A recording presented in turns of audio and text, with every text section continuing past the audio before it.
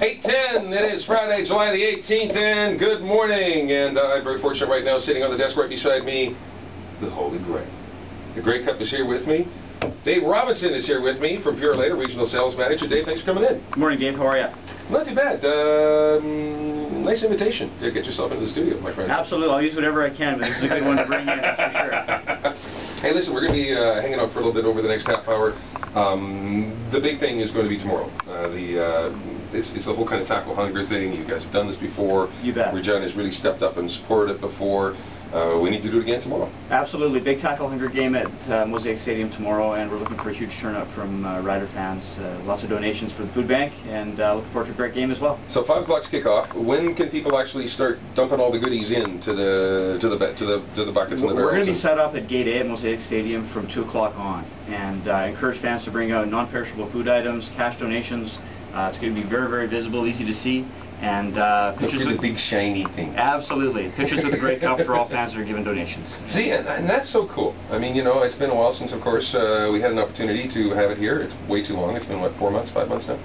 Something like that, yeah. We're ready to do it again. Exactly. And, of course, we had a little fun with Ali G, one of our assistant program directors, and Corey Colt, both from Winnipeg, and, of course, the running gag this morning. Closest the Bomber fans are going to be seeing this baby this year. So yeah, being a Winnipegger, I've heard that a bit too. So how do you feel about this year so far?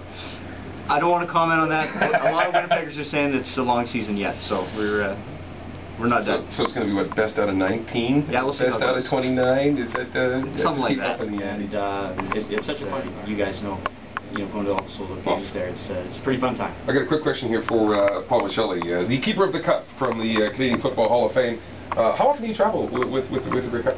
Myself, I'm usually out about 10, 12 times a year. Normally I stay local in Hamilton, but when my other partner can't do the long hauls, then that's me up to bat. And away you go. Now, and I noticed you had the whole white gloves and everything, and it's got the metal traveling carrying case, and this is like, you know, very...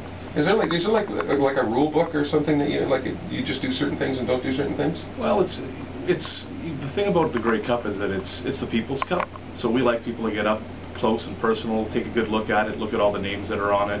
So the only rule that we have is we just don't want anybody lifting it. You know, that's reserved for the guys that go out there and play a long season and win that championship game. So that's about the only thing.